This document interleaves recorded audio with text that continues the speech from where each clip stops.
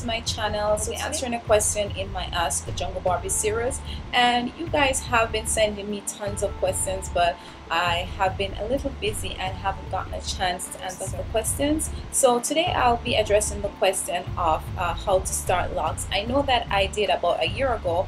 I did a video on how I personally started my locks, but lots of you have been asking me different ways in which you could go ahead and start your locks. There are lots of different methods, and I'll walk you through them, as well as I will have pictures showcasing what they look like.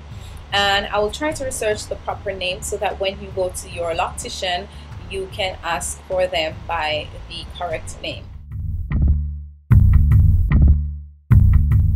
The first one is the most common one, I guess, and that is just to twist your hair and then leave it, and then it will start locking on its own. People do that, but you could take it a step further and you could go ahead and you could interlock in it by using the latching tool. That's a good way to do your hair, because if you interlock it after you twist it, then it will stay for a very long time without unraveling, and you will not have to visit your loctician too often. It may last from anywhere from 2 weeks to a month, depending on how often you wash your hair or how you care for your hair. The other method, and it's another popular method, is the plaits, just to plait your hair and leave them. And usually when you plait your hair and leave it, it lasts for a very long time. Even when you wash your hair, they don't unravel. But most people go ahead and do that method because it is low maintenance, and so they will do that one, and you don't have to visit your loctician too often to get that done.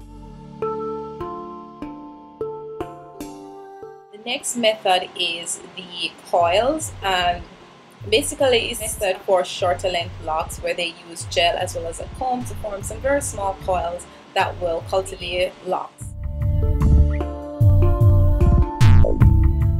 Next one, and the one that I used, is the Rasta braid, or just braids in general. So what I did was use the Rasta braid to braid into my own hair, and because I had process ends, and this is good for transitioners.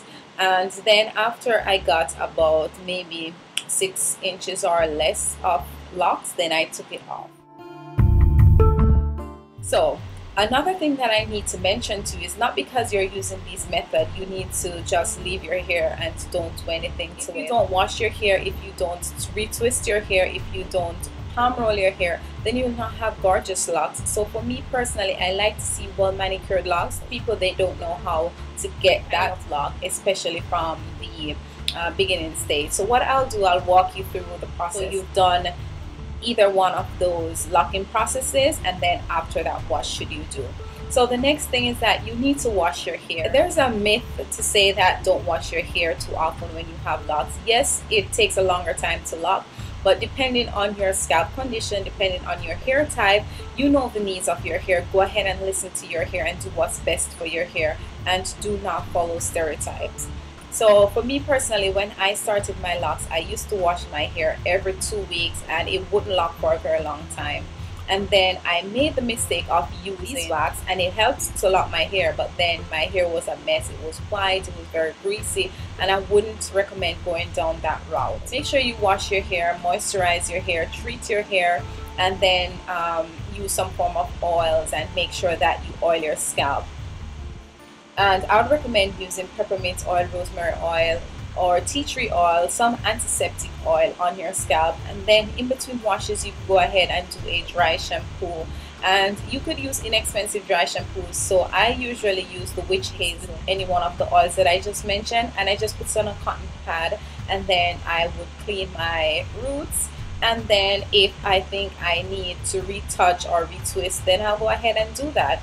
So when you wash your hair, you need to section your hair and retwist and palm roll. New growth at the root, try to twist it onto whatever process that you start your hair with, and then go ahead and follow up with palm rolling.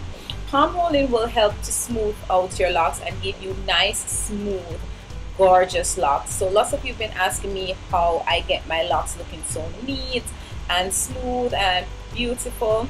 That's the method that I use. So every time I would twist on the new growth to my fully formed lock, and then go ahead and just palm roll.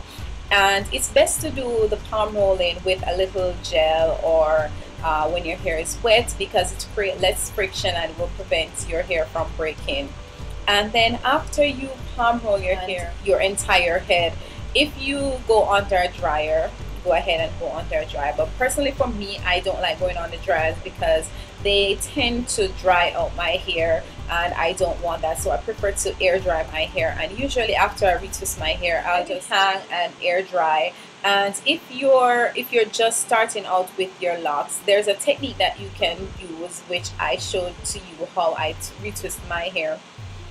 You could go ahead and use that technique, or you could go ahead and use the pins and pin your roots just to keep them in place and to prevent them from unraveling. So those were the information that I had to pass on to you in regards to how to start locks, as to care for them while you have them. And if you have any other questions, please go ahead and leave them in the comment box below, or you could send me an email at synethiae@gmail.com, or you could send me on Facebook or on Twitter, and I'll definitely go ahead and answer them for you. So thank you so much for watching, and I will see you guys next time. Bye.